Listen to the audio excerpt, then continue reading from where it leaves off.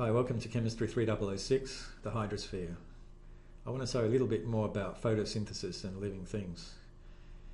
We saw before that the open carbonate system was pretty complicated. It was affected, the pH of the system was affected by turbulence, temperature, and of course living things. And that accounts for a lot of the effects in natural waters.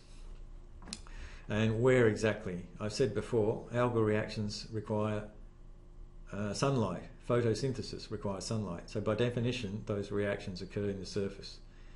When you're at the bottom, there's not as much light, so there's less photosynthesis. What happens when you get photosynthesis? The CO2 gets used up to make H2CO, N, polymer. We can call ourselves polymer materials, but essentially water with one added carbon. Watery polymer.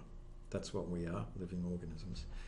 Now, when the CO2 is removed, that removes acid temporarily, but it takes a while for that to equilibrate.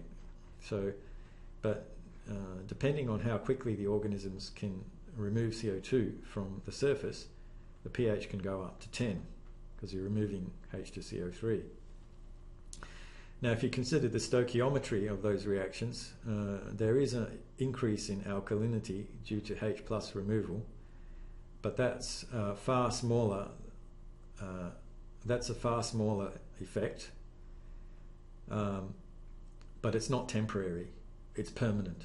So this is a local, temporary effect where the pH goes up, but then it disappears. But then afterwards, from stoichiometry, there's a smaller permanent pH increase.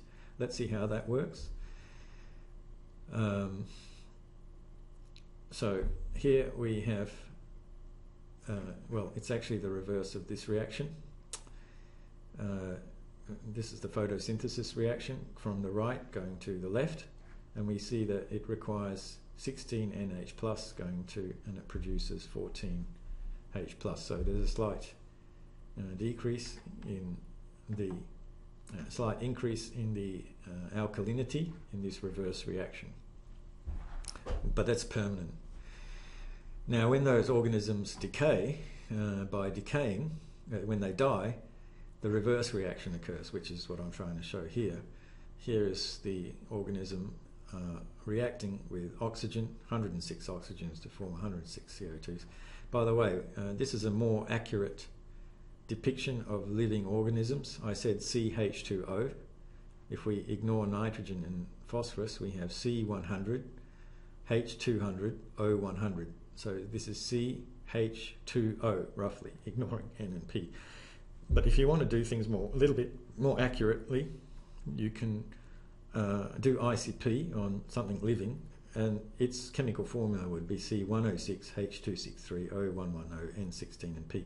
This is often used as the standard stuff for living organisms, for mass balance type equations.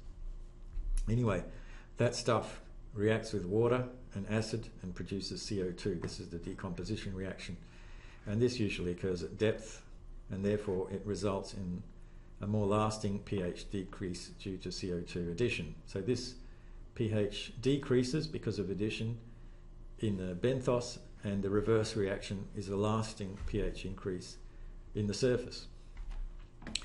Okay, what else? Groundwaters and waters from the hyperlimnion of stratified lakes and reservoirs can be 100-fold enriched in CO2 compared with the atmosphere. So that means there's a lot of CO2 coming from the muck that's decomposing down there, and because of lack of equilibrium and exchange, it's 100-fold enriched in CO2, which you may actually see in swamps. There's a lot of stuff. When the temperature warms up, you can see the swamps bubbling away. It could be CO2 or other gases coming up from the hyperlimnion. The reaction also produces a small pH increase due to H plus removal. Well, that's already said. That's all I want to say about living organisms. See you later.